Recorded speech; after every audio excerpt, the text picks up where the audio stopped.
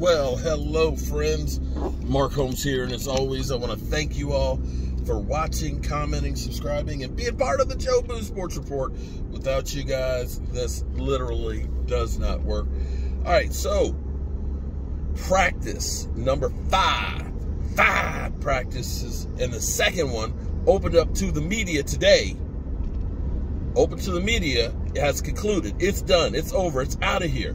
And so now they're beginning to tweet and talk about practice and everything else and what they saw going on. And reminiscent of Sean Lee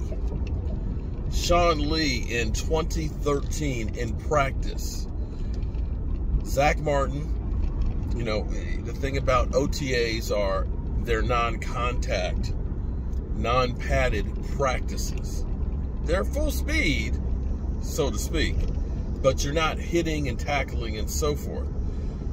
Zach Martin came around pulling and hit Sean Lee, you know, ran into him. Sean Lee's knee buckled and destroyed it. He was lost to the season.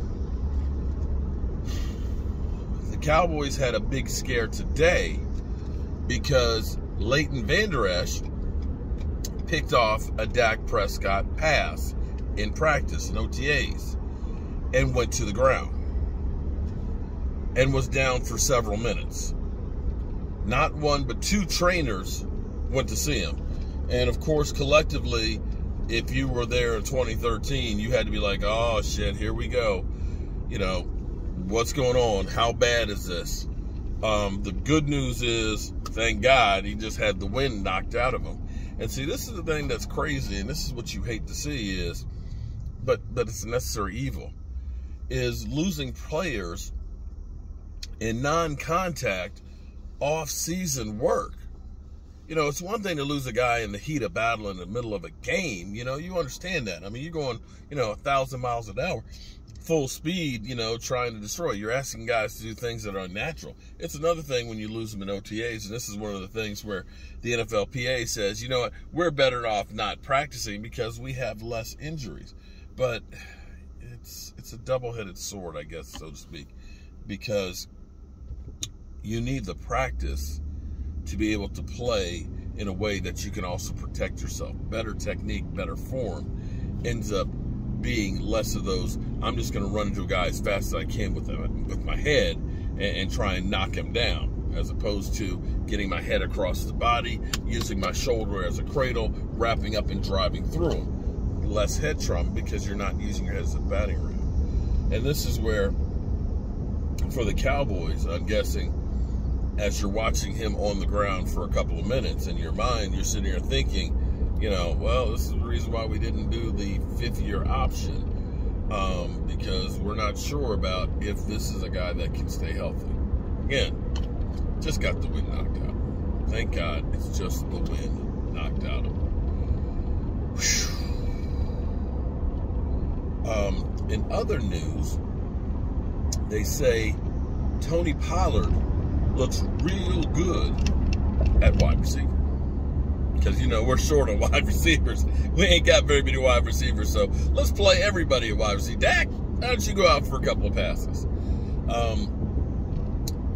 I think that this, I'm trying to think in 2 ways, because I did a video earlier and said, I really don't want people to know what I'm doing. If you're Bill Belichick, Bill Belichick doesn't let you know jack. You'll find out what I'm doing come Sunday when I kick your ass. And it's not going to give you any hints about changing players' positions and things like that. I actually think that this is a good thing because I say you just paid Dak a whole bunch of money. You believe that he's a top 5 quarterback. You look at the rankings and they say you've got 2nd best wide receiver core in the NFL. They say you have about the 6th best rushing duo in the NFL. Then why not rely on your strength? Why not go for what you know? And why is my exit closed? This is my exit. I can't go. They tell me I can't go to my house. Oh. because they're working on the side for my exit. They got trucks there on my exit. I guess I can go, oh, okay, I can still go. Okay, I'm good. I'm okay. I think this would be great, quite frankly, if they're able to use the passing game to help set up the run. I believe that the Cowboys should just say, we're going wide open. We have, provided Vander Esch's and Jalen Smith stay healthy along with the other guys, we have basically setting up to the point where we have two waves of defenders. We're getting depth in positions that we didn't have before. We got depth in linebackers, clearly. And with some of the free agent acquisitions as well as in the draft, we've got another set of defensive linemen. You've got a rotation where you could have 8 guys rotating on the defensive front. And if that's going to be the case, if you decide that we're going to take the offense and we're going to be a video game offense, as in we're going to just try and score at will. We're going to come right at you, and we're going to say, this is a freaking track meet. We are going to score, and we're going to score often, and we're going to go wide open. And we're just going to run you into the ground. If you do that, of course, that exposes your defense. It puts them on the field more. But if you're looking at it from the standpoint of being young, athletic, and being able to send a second wave of guys out there, and you make other teams one-dimensional that aren't built for a lot of scoring, like, say, the Giants. You don't look at the Giants and say they're going to be able to put up 30 points in a game. You don't look at the Eagles right now and say they're going to be able to put up 30 points. You don't look at Washington, even with Fitzmagic and everybody thinks that he's the greatest thing since sliced bread.